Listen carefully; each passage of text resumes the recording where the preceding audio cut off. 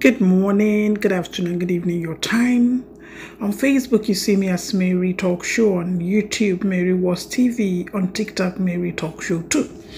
Guys, we are having a lot of testimonies on this Guava leaf tea. That is what you're looking at. I want us to pay attention, pay adequate attention. Please, click on the share button and share it out. Like this video, support us by also sending us stars. Now, for those people that are asking, does this really increase your sperm count? Of course it does.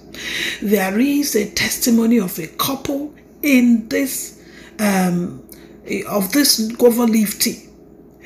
I do not think they have been following me, but they came across my video and they testified underneath and said, yes, it works. The man said he has been taking it for some time and he noticed that his sperm thickened and his wife conceived.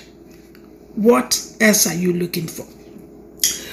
There are people that has also used it. In fact, different kinds of testimonies. So now you can see that it aids conception and it can also increase your sperm count. Another good news that I've brought to us today is you can also pair garlic with it. How do you go about this? Get yourself guava leaf, fresh one. You can get up to 10 guava leaf or even 15. Now you are to take this for 2 weeks. Then you get me garlic. You can use at least 2 pieces of garlic. All you need to do is you boil it. Get 1 liter of water. Then you boil for 15 minutes.